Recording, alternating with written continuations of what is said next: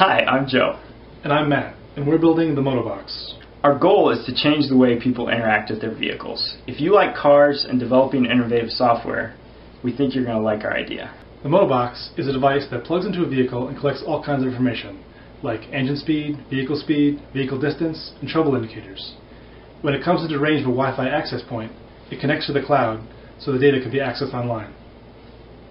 Our goal is to get data from people's vehicles onto the web so that mobile application developers and web application developers can create cool new systems to work with people's vehicles.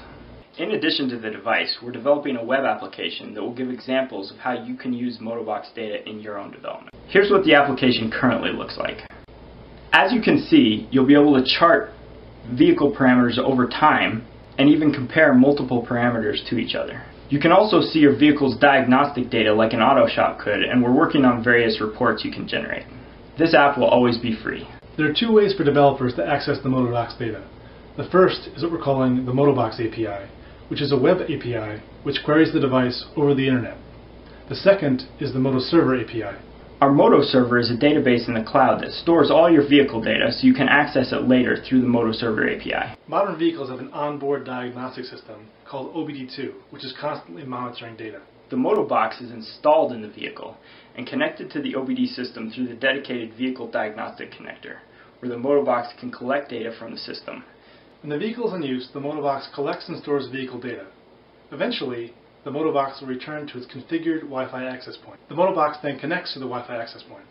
The Motobox connected vehicle is now in the cloud, where it can be accessed through the Motobox API. When the Motobox is in the cloud, it can also upload its data to the MotoServer. This data, along with all previous uploaded data, can be accessed through the MotoServer API.